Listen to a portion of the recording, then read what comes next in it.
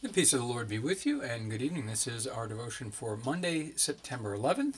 And our gospel lesson for this coming weekend is, I think, a well-known parable. It's one that always sticks in my head, and that's the parable of the unforgiving servant. It is probably one of my favorite parables too. It's hard to hear, but also wonderful to hear. So we'll be looking at that today and reconnecting to it throughout the week. So we'll go ahead and get started. We'll follow the early evening order, page 297 in the hymnal.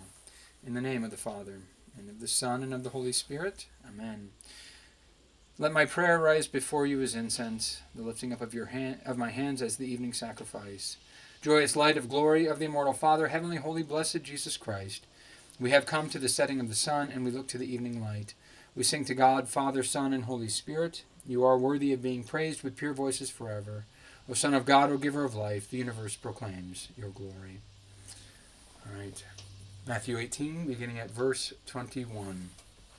Then Peter came up and said to Jesus, Lord, how often will my brother sin against me, and I forgive him? As many as 7 times?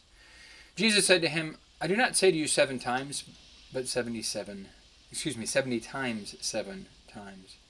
Therefore, the kingdom of heaven may be compared to a king who wished to settle accounts with his servants. When he began to settle, one was brought to him who owed him 10,000 talents. And since he could not pay, his master ordered him to be sold with his wife and children and all that he had, in payment to be made. So the servant fell on his knees, imploring him, Have patience with me, and I will pay you everything. And out of pity for him, the master of that servant released him and forgave the debt. And when the same servant went out, he found one of his fellow servants who owed him 100 denarii. And seizing him, he began to choke him, saying, Pay what you owe. So his fellow servant fell down and pleaded with him, Have patience with me, and I will pay you. He refused and went and put him in prison until he should pay the debt. When his fellow servants saw what had taken place, they were greatly distressed, and they went and reported to their master all that had taken place. Then his master summoned him and said to him, You wicked servant, I forgave you all that debt because you pleaded with me. And should not you have had mercy on your fellow servant as I had mercy on you? And in anger, his master delivered him to the jailers until he should pay all his debts. So also my heavenly Father will do to every one of you if you do not forgive your brother from your heart. Let us pray. Blessed Lord Jesus Christ, you have paid in your life, your death, and your resurrection the cost of our sin, which is a debt that we could never pay. We ask, O Lord, that you would be with us, that you would guard and keep us in that love, in that mercy, that in all things we would show that same mercy and forgiveness and caring to those around us. And we pray that you would bless us with forgiving hearts, remembering always that you have forgiven us, that we would live in the midst of that, in the joy of that forgiveness, even to see you face to face as you live and reign with the Father and the Holy Spirit, one God, now and forever. Amen. All right, so I think, like I said, this is a parable that we know pretty well. And of course, the point of the parable is summed up, as it often is, at the conclusion of it, right? So my heavenly Father will do to every one of you if you do not forgive your brother from your heart. Which, of course, I think as we think about this, as we think about the Lord's Prayer, forgive us our trespasses, as we forgive those who trespass against us.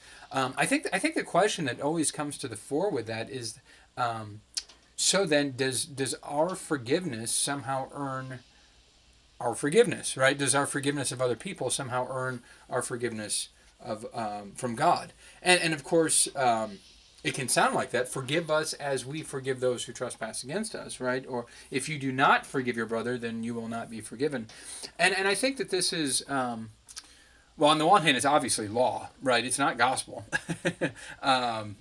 Interestingly, as Luther treats that phrase in the Lord's Prayer, he does kind of say, well, but you can take some assurance from it. Like if you know that you're not holding anything against anybody, you can take assurance that God has forgiven you to an extent, right? But the pattern that we see in this parable, as I was reading the commentary and I made this point, and I think it's really helpful, the pattern that we see in this parable points us to the direction this has to go, right? It isn't that our forgiveness of other people earns our forgiveness before God. it's look at how this happens in the parable. You have the man who owes this incredible debt, right? And then it's huge.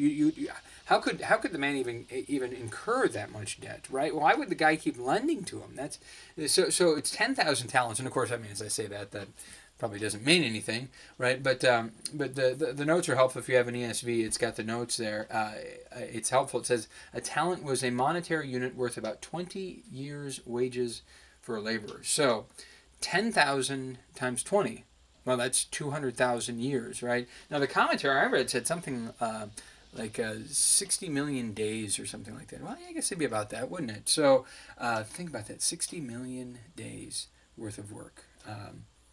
Yeah, that's nearly infinite, right? That's a lot of days, 200,000 years. So so it's obvious that this is to yeah. Well, how do you come up with that, right? I mean, how do you pay that back?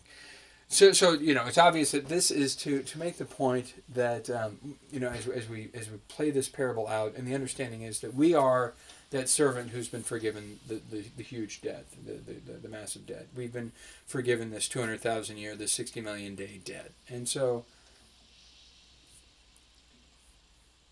how do we approach life in view of that, right? And that becomes really important. First of all, it becomes important just how we live in general. But as we're wrestling with this question of forgiveness, which as Peter comes to Jesus, right, that's the whole point. How many times do I forgive? And Peter, as he asks this, it's not 7 times shouldn't just be like. On the one hand, you can understand that he's wanting to say, okay, here's the 3rd time, here's the 4th time, here's the 5th time.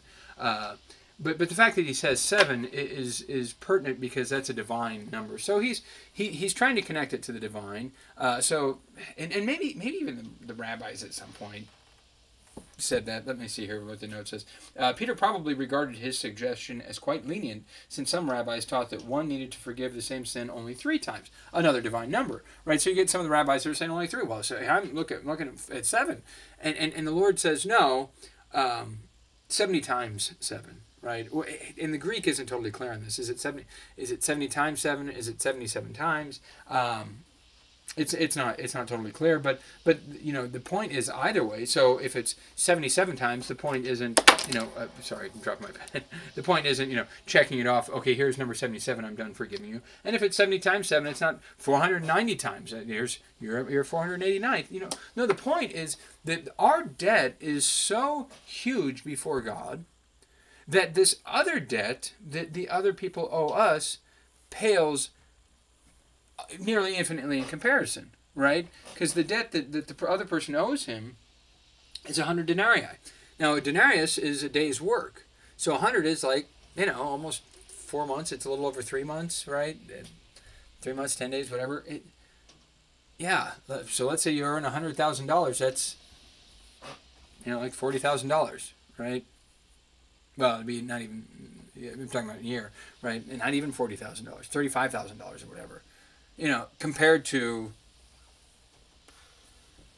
that same number of, 60 million days, right? So, the obvious point here is that God has forgiven us so much that is what informs how we deal with others. And when we don't deal with others in that same fashion, then it's a reflection that mercy of God isn't something that we really trust in. That we really trust that He is the one who will make us whole. That He is the one whom we have offended far beyond what anybody could ever offend us. And that people can really offend us. They can really hurt us. Abuse is really harmful. If somebody harms me or my loved ones, that's really harmful. But my harm against God is that much more. And yet He poured all of that debt out on the cross of Christ for me. Thanks be to God. Amen. All right, we continue with the Lord's Prayer. Our Father, who art in heaven, hallowed be thy name. Thy kingdom come, thy will be done on earth as it is in heaven. Give us this day our daily bread, and forgive us our trespasses, as we forgive those who trespass against us.